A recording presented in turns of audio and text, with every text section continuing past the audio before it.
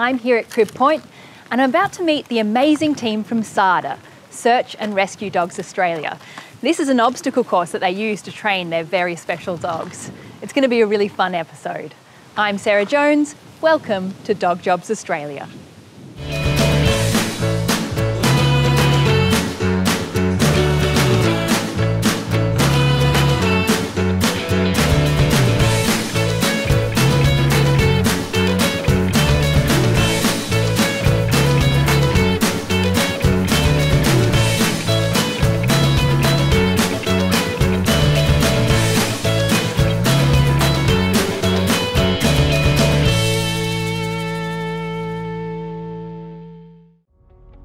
Nestled in the scrub, somewhere along the coastline near Crib Point, is a secret training location. Training here are a crew of top dogs who specialise in search and rescue scenarios and are used in operations all over the country. Today, I'll be meeting with the team from SARDA, otherwise known as Search and Rescue Dogs Australia. So, Julie, tell me, how long have you been involved with SARDA? A friend of mine and I started SARDA off in 1994. Was after being competition obedience, competition tracking, and also acknowledging the use of dogs in avalanche rescues, land rescues, bush searching. So we started to look around and research how they go about the area search, because we'd only ever had tracking as on lead work. So from there, we moved along and we had other people come into the team and train with their dogs. We all trained our own dogs, and we moved through the area search, bush searching in 1997 when Thredbo happened. It was no dogs in Australia that can do urban search and rescue, which is disaster rescues where people are trapped under rubble. And so that was another area. So I started to travel overseas to learn from in Europe and the US, you know, how this is done with the dogs, watch the dogs learning, watch the dogs operational. So we've been an entity which has been acknowledged by all the emergency service agencies ever since for having deployable rescue dogs and dogs that are can search, locate, alert. In your visit today, we're going to show you how a dog searches through the bush. And how he alerts, and then how we rescue, and then we just relay it on to the ambulances if they're, or the search managers that we've found somebody. And these dogs have to be fluent in agility and scent discrimination. For example, when there's search parties out looking in the bush, the dog's got to know that that's not who he's looking for. So if possible, we get them to scent everybody in the area before we set out. Oh, so if you're working with other searchers, with police, that sort of thing, they get scented first? Yes. Oh, well, look, when it's possible, but the dogs know when the person is injured, trapped or whatever, the adrenaline comes off them. And right, so they smell different. They smell different, and you know, it's the bacteria in the breath that we have to locate, the dogs have to locate first and foremost. So anyone else walking through the bush, it's not a, he might run up to him and say, "Are you?" "No, I'm not." "No, you're not," and then just move on. But that's incredible, isn't it? It is, yeah. I often say to people when I'm giving discussions, the bacteria in blood recycles and circulates a lot quicker. So just cut yourself if you're lost or trapped in the bush. Well, that's a good tip. Good to know. I'll store that away in the back there. We have one member who's been with us forever, and he is such a great victim.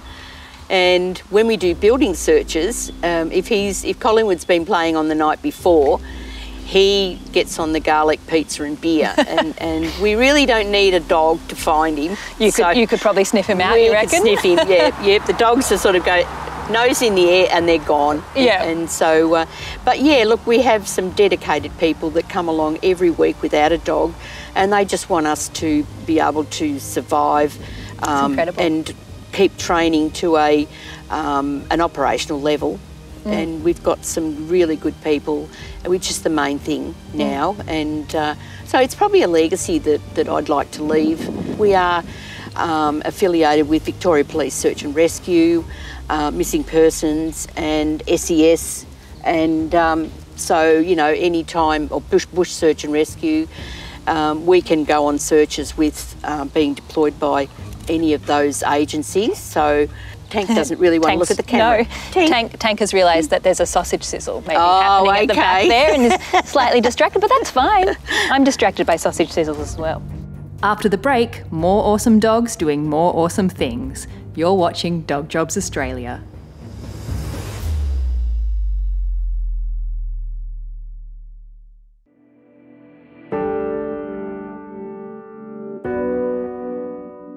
I'm about to chat with Alex, who's currently training her young dog Kaya for cadaver scent detection. So hi Alex, we're here with the youngest member of the SARDA family. Can you introduce us to this lovely lady? So this is Kaya, and she's a 6-month-old German short-haired pointer. Oh, beautiful. So you have two German short-haired pointers involved in SARDA. What sort of work are they involved in? So my adult, who's now 3 years old, she's trained for live find, and so urban search and rescue and bush search and rescue, or LANSA. And Kaya's actually going to be trained as a human remains detection dog. Wow, fantastic. So you've got a lot of hard work in front of you. Yeah. So has she started this process yet? Yep, so Kaya started when she was 8 weeks old, just imprinting on scent. Wow, 8 weeks old. That seems to me really, really young. So dogs essentially come out of the womb learning, much like people, but I guess with the time frames, obviously dogs mature a lot faster. So people are of this thought that dogs should wait till they're 12 months old, 18 months old, fully mature before you start training them. But in reality, you can imprint on scent pretty much from 4 or 5 weeks, really early on. Yeah, and maybe the earlier is the better in terms of how great they're going to be at it going forward. Yeah, because I guess the whole point is that they learn that this one scent equals a reward. And the earlier on you teach that, I guess the stronger the association is.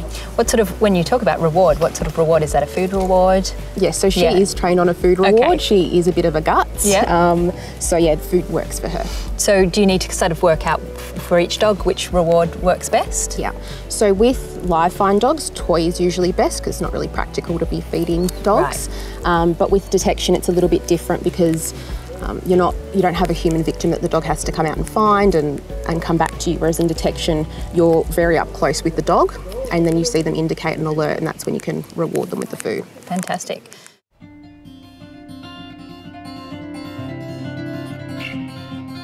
So I imagine when you're training a dog to track a lost person, that process is made simpler by the fact that you can have a human volunteer. With a cadaver dog, that sounds a lot more complicated. How are you training on that scent? So essentially we are using human remains. There are schools of thought that you can use what's called pseudo scent, which is essentially fake smelling stuff. Yeah. But if you really want a dog to be really reliable, you need to use the real stuff. Right. And that must be a bit tricky to source, I imagine, legally? Yes, it is. In Australia, there are a lot of laws around the proper disposal of human remains and you can't buy or sell them. So we essentially ask people to donate, and people do very generously donate parts, What sort of parts are we talking about? I'm sure people aren't donating a finger or anything like that. Well, you try, but no. A really popular one is teeth. When people have teeth extracted, we have placenta. We've also had old medical skeletons donated to us, so they're usually made from real bone. We've also had our own trainer actually donate her fresh bone hip after she had a hip replacement. Wow, that's pretty incredible. Yeah. That's dedication to the job. Yeah, and that's pretty much why we really rely on people being generous enough to donate those kinds of things. And I guess a lot of people are very icky about it, which is, fair enough. I'm donating parts of whatever, but in reality, it's our bread and butter. It's the only way that we can train these dogs to find missing people. Yeah, and it is for such an incredible cause. If you can, help out with a search and get closure for people, that must be incredible. Yeah, well, that's the ultimate aim. Now I want to hear more about this hip bone donation. When 2 years ago I had my hip replaced, and I asked the surgeon and the CEO of the hospital if I could have my hip because you can donate your body parts to science, but the recipient has to be of note. Yes. So anyway, they had, and it was a private hospital in Mornington, so they did the background and whatever, and so I went in, had the surgery. The surgeon said, I'll leave it in the ensuite in a bucket, la la la. So that was okay. All went very, very well. 2 days later, the nurses came in and I had a nightie on that had cats all over it. And they said, oh, you a cat person? And I said, no, I'm a dog person. And the other one said, there's a lady in the hospital. She's had her hip replaced and she's going to be able to take her hip bone home to feed her dog. Not quite what you were planning with it. No, and I said, oh, can I just correct you there? And I said, that's me and it's not going home for a meal. And I explained to them what it was for. Now, my hip bone is such a reliable resource, and it decomposes, and with the training that I've done from overseas, the decomposition of human remains varies. Sure. So, we don't want it to decompose into absolutely nothing. So we've got a trip this year up to the Body Farm in New South Wales. Yeah.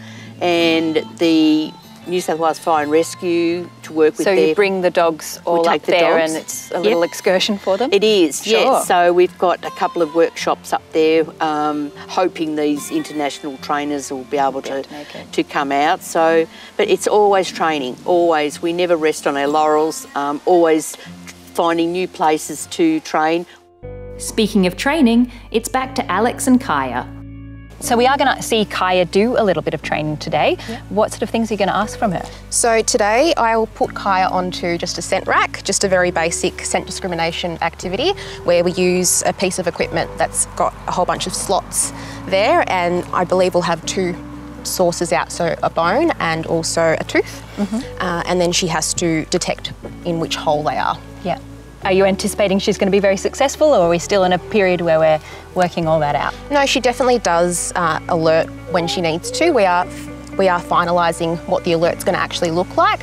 So for now, it's usually sitting down and paying more attention to it, putting her nose on it, or sometimes scratching. We'll see what that develops to. I guess you need that alert to be really clear. You want it to be really definitive. At the moment, we've just been working on imprinting on the scent, so she's very clear about what she's looking for, and then, the alert what the final alert will follow.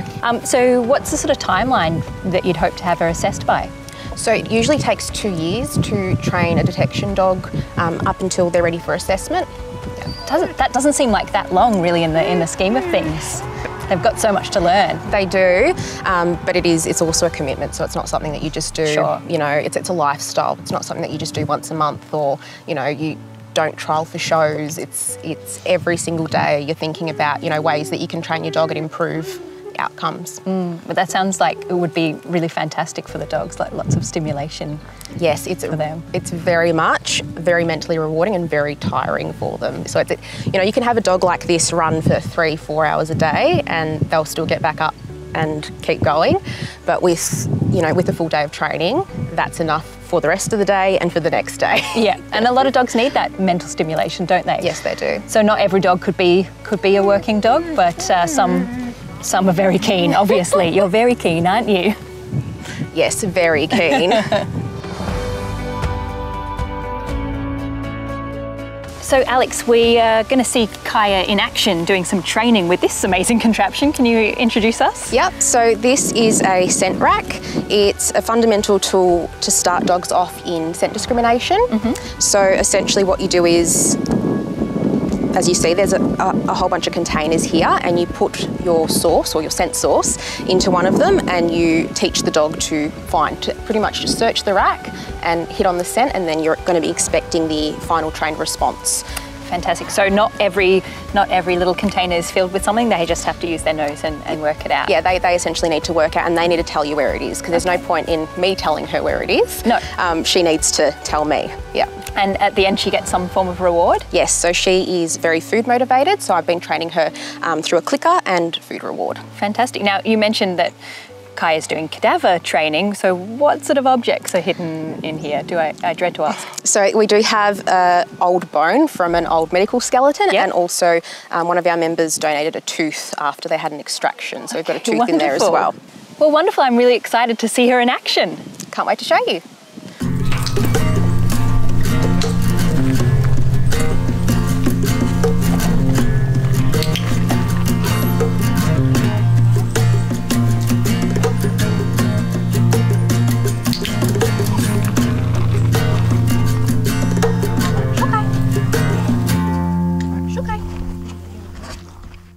We're about to witness a training drill that aims to teach these special dogs how to accurately locate humans trapped in tight spaces.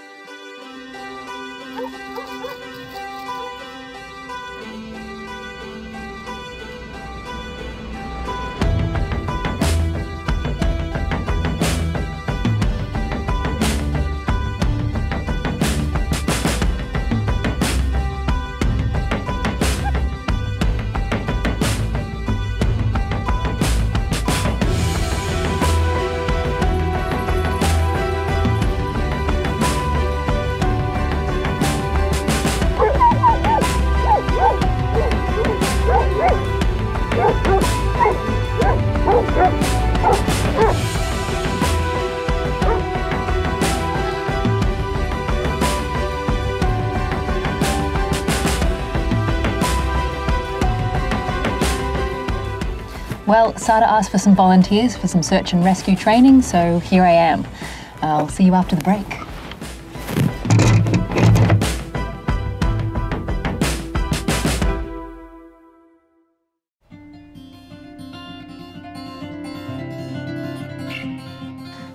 One of the top dogs who works for SARDA focuses on tracking the existence of accelerant. I'm about to meet him and his owner Axel. So Axel, we're here with your beautiful dog Storm, who's doing a lot of investigating. Yes, he is. Can you tell us about this space here that we're in? Yeah, so we're really lucky. We've got this area, oil refinery, or an old oil refinery that we can use, which provides us a lot of space, a lot of different terrains to set up different searches, so we can try and simulate what it'll be trying to find someone when they're actually lost. So yeah, it's a great training environment, provides a lot of different options for us. Yeah, I guess you want to make sure you're training the dogs on as varied kind of landscapes as possible. Yeah, we want to give them every sort of experience we can, so that when they are actually following it in, doing a real life search, then they can sort of have that experience first, so it's not sort of so new to them. Yeah, fantastic. So later on we're going to see a little bit of the search and rescue training, but I understand your dog Storm has a bit of different training. Yeah, so training him up to be an accelerant detection dog, so obviously very different sort of thing, so whether it be petrol, diesel, kerosene, things like that, things that you use to start fires.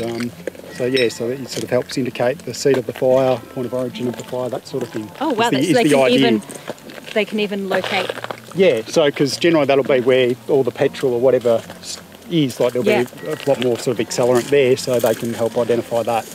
Yeah, fantastic. What made you want to train in that kind of field? It's something a bit different, and something that I sort of wanted to explore and sort of go down that path, because SARDA haven't had an accelerant dog before, so this was a different thing, and trying to, I guess, fulfil another role that there aren't any other accelerant dogs that I'm aware of in Victoria. Wow. So how do you go about doing the training to help your dog track accelerants? Yeah, so basically if something's got an odour, you can train a dog to detect it. So dogs have roughly about 300 million olfactory sensors, which are sensors receptors in their nose, which processes smell. For comparison, we have around 6 million. So they can actually smell things that we can't smell, or things that smell the same to us. They can actually detect subtle differences and identify that. So it's just a matter of putting the dog across the odour that you want him to smell and reinforcing that, and then progressing from there. Yeah, and I know different dogs have different reinforcers. What do you use to reinforce Storm? Yeah, for him he's food-based, but other dogs they use article rewards and things like that. So you can train them differently, but being a lab, he's got quite a good food drive, as you can imagine. Yeah, I can imagine. And he seems like he's very keen as well. He's very keen to learn and to work.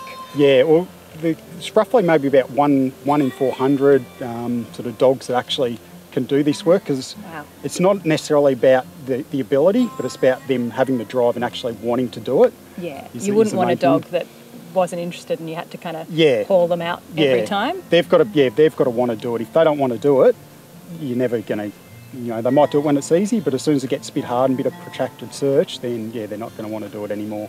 So you're looking for a dog that wants a challenge, and they want it to be a bit hard. They got to have the drive and want to actually work it out and figure it out. If it gets too hard and the dog doesn't want to do that, then you're never going to get anywhere. So it's a real challenge for the dog.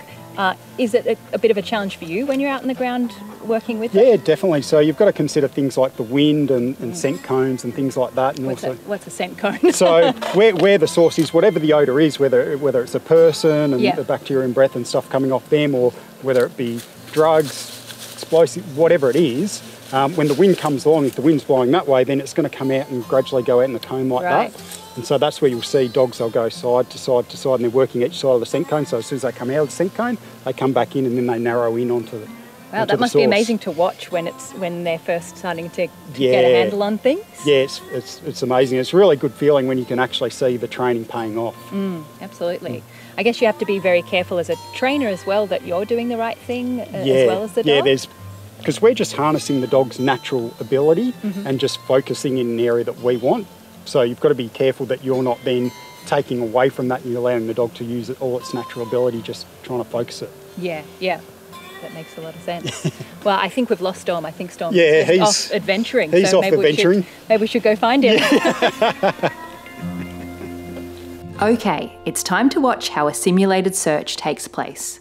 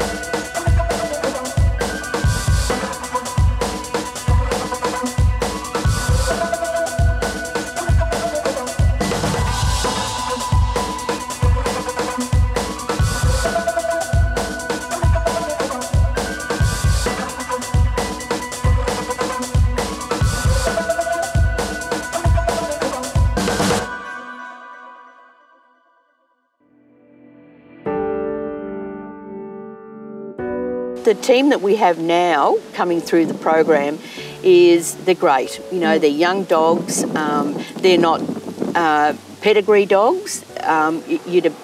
In my trips overseas, a lot of them are just mixed breeds.